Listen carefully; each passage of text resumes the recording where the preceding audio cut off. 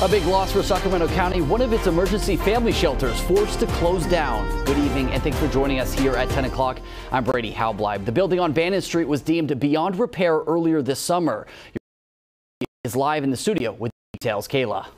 That's right, Brady. Which make up about 43 people will no longer be living.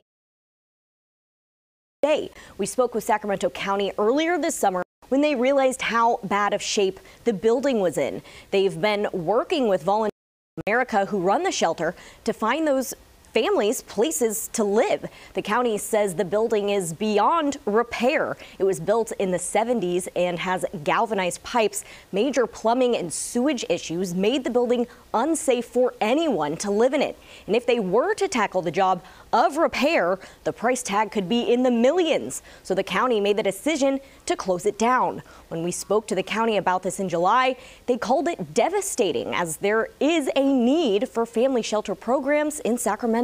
It's a blow to the system across the county, but we hope to be able to get the program back up and running if we can locate a new facility to bring the program back to life. The county says today's 70 beds from families in need, but they say no one will be out on the streets. Families will either be placed into housing or other temporary shelters. All right, Kayla, thank you for that live report in the studio.